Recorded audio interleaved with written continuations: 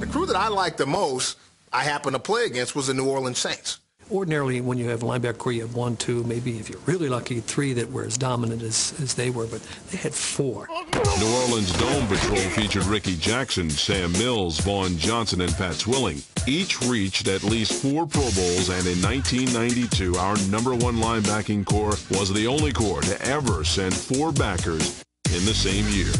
Well, that had never happened before. But if you watch that defense play and you watch those guys play, I mean, every one of them deserved it. Hey, new quarterback in, baby. It's worst nightmare. When teams had to prepare to go into that dome, they were scared to death of that linebacker core.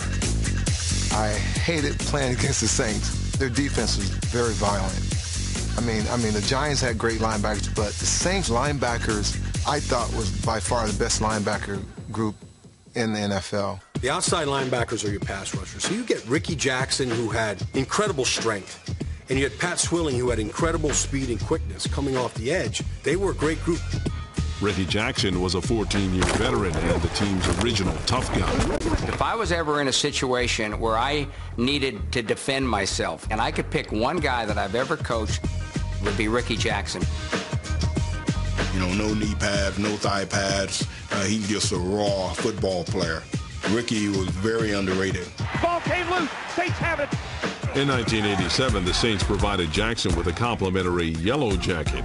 Georgia Tech's Pat Swilling. Pat Swilling was your classic up-the-field pass rushing outside linebacker. Yeah, we're going to be on top of Marino today, too. When the ball was snapped, I mean, he was so explosive coming off that edge. You put him on that artificial turf. He's hit by Swilling, fumbles the ball, it's picked up by the Saints, will score! Swilling was around guys and on the quarterback in a lot of cases before the tackle ever moved. Come on, let's tighten it up. Stop this drive, huh? Inside linebacker Sam Mills stood just 5'9", but played like a giant. Sam Mills looked like tattooed. I kept looking around for Mr. Rourke, thought I was on Fantasy Island. He was short, but he was not small. And he would get up under guys and just rock them.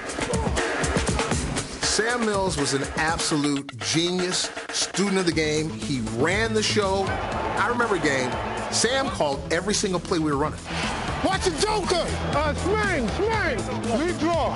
I got it, baby, I got it. Sam Mills was the best football player I ever coached because he was everything that you wanted in a player. Going to be bad. Intercepted. Work ethic, leadership, preparation. He achieved as close to his potential as any player that I've ever been around or coached. Third down, has the ball taken out of his hands by Sam Mills. He'll score. That's an awesome play.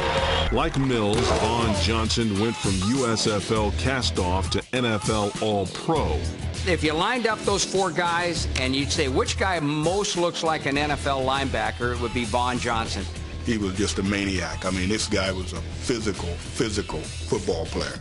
That was the guy that came out of the USFL that no one knew about, that it took about 3 plays. Roger Craig is arguably the best all-around running back in the NFL at this time. And about the 3rd play of the game, he goes, man, I don't know who that dude is, but I don't want you to let him hit me anymore today. He says, that guy hurts. I can't believe when people bring up the New Orleans group. I mean, to me, they're just another bunch of curtain jerkers. To compare them to the Steeler linebackers is ridiculous. Refresh my memory. Did they ever play in a playoff game? Actually, they did. Dion, he lateraled 3 times. and hit the touchdown. And lost all of them. I mean, how can you even say they're any good? The fact that they never won a playoff game had nothing to do with them. And running in for a touchdown is Eric Allen. They didn't have the Chiefs' defensive line, Pittsburgh Steelers' defensive lines. They really had to make plays, and people got on them pretty quick. The Saints are the only team on our list not to appear in a Super Bowl. So why all the love?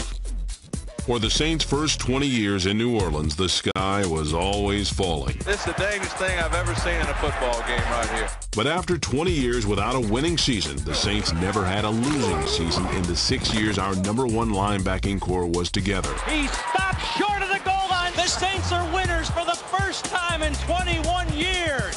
They combined for 13 trips to the Pro Bowl, but only once in those 6 years did another Saint defender accompany them. It's not about size, and it's not about speed. It's about how you execute, how you fit in, how those puzzle pieces fit into a whole. And they did. I think that they executed about as good as any linebacking crew that I've ever seen or played against. I'd certainly vote for him to be the #1 linebacking core of all time. I mean, I know this team never won a playoff game, but I mean, they were good enough for us to win a Super Bowl. They're going to be a real factor this year in the playoffs. They could be the Super Bowl team. If they had an offense, they would have won 2 or 3 Super Bowls in the 80s.